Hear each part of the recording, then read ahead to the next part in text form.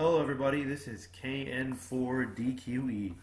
I'm going to show you how to get your THD74 radio working with Winlink today via Bluetooth.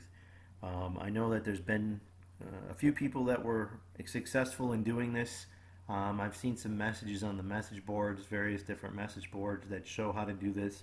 But I figured it would be good to make a video to help everybody understand how to do it and make sure it works, because I had a very challenging time getting it to work correctly, there's various different settings that you have to select and make sure it works. Specifically, the first thing you need to do is make sure that your radio is connected to your computer via Bluetooth. And the Kenwood TH-D74 is a little finicky when it comes to Bluetooth, I've found. Specifically in this case, you need to connect the laptop to the radio. You cannot try to connect the radio to the laptop. It won't work going that way. You have to initiate a pairing session from the laptop to the radio. To do so, you go down to the bottom right down here, click the little Bluetooth icon, and open up settings. We're going to go ahead and open up the Bluetooth settings, and to add add the radio, you have to click add Bluetooth or other device listed here, and then what you'll do is ensure that the pairing mode is turned on the Bluetooth and the radio. And once you do that, you'll see at the bottom down here, my radio is paired with my computer already. It's already set up. Now, in the case here, what you need to specify is you need to find out what COM port the computer is using for the radio. So if you scroll up to the right here and click more Bluetooth options, it's going to pop up a box that has the Bluetooth settings here, and you're going to click the COM ports tab in the middle. In this case here, the COM port number you have to make aware of that we're looking at here is COM port 9.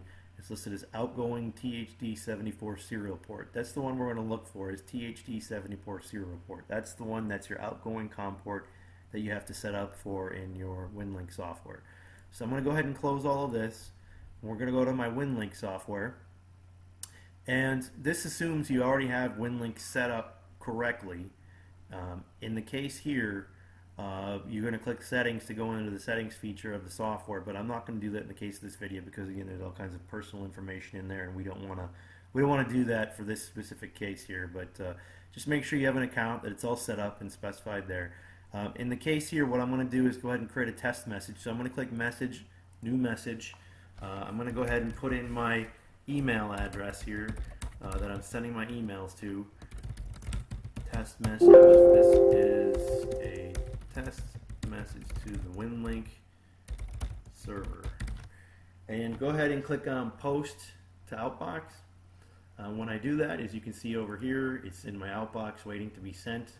I have to connect up to the server for it to work and initiate the session. So the first thing you want to do that is on the little drop down over here, go ahead and click on the drop down and select Packet Winlink. That's what we're going to use in this case here. Once you have Packet Winlink selected, go ahead and click on Open Session, and it goes and opens a window here with the specific session for this radio. Now what I need to do is I have to go into the settings the first time I configure this. So I'm going to click Settings and make sure all of this is filled out correctly the first time you go through here. So for the THD74, we're going to select KISS as the packet TNC type. Make sure that TNC model listed as normal. The serial port that you saw in the Bluetooth settings, this is where you need to select that correct serial port. In this case, it was COM 9. And then also the serial port baud rate is 9600 baud. Down below is where you specify the TNC settings. TNC in this case we're going to set as 1200 baud, because there's not very many 9600 baud servers nearby. There's only one, and it's about 60 miles away, which I can't reach on 5 watts with my radio. So we're going to go ahead with the 1200 baud settings. I left all of these as default, and also checked enable iPull at the bottom down here.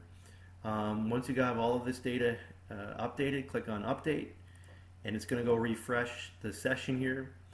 The next thing that you want to do is click on the channel selection button right here, and you can see here I've already gotten a list of channels that are listed here, but update table via internet is what you want to click. Click this here, and it's going to go ahead and refresh the listing of local channels here that are nearby from Winlink server side. and their distance from your location that you entered in your settings at the beginning. In this case here, you can see there's only one 9600 baud server here, but he's about 65 miles away, and there's no way that I can connect up to that with my radio. If I had an amplifier, there's a possibility, but I'm not even going to try here in this case. So in the first line item here shows 10 miles away, and the frequency that's listed is 145.070.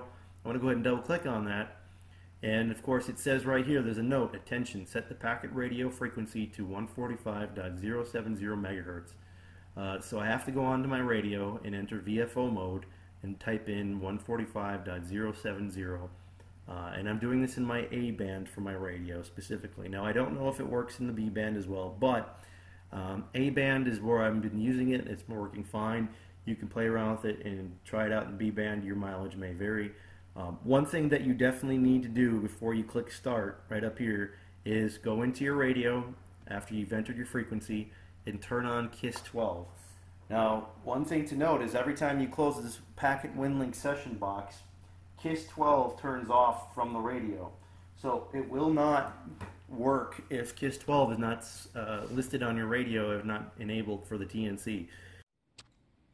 I just jumped to the radio here for a moment to make sure that all the settings in the radio are set correctly for the Winlink session to initiate with the radio. So first thing we want to make sure that we do is we have our frequency set correctly here. In this case, 145.070, which is what the Winlink software was telling us that we needed to use. We also have to have the KISS terminal turned on, which you can see in this case here. KISS 12 is listed up here on the A band. That's what we want. Let's go into the menu setting here. Go ahead and double check under APRS, under basic settings, that we have 1200 baud selected for data speed, and that we have data band A selected here as well. That's what we want for both of those. Now I know it's kind of counterintuitive, but these settings also apply to the KISS terminal as well, which is why you have to go in here and make sure that your APR settings are set up correctly. Once we do that, we're going to check one last thing under the configuration menu. We're going to go into configuration and scroll down to interface, which is at the very bottom here, interface. Make sure that you have PC output for GPS, APRS, and KISS all set to Bluetooth. You don't necessarily have to have the first two set to Bluetooth, but I just like to leave them all the same. It just makes it easier. I don't really use the USB interface on here too much. It's a very good feature to have, but changing them all to Bluetooth is definitely going to make sure everything works correctly.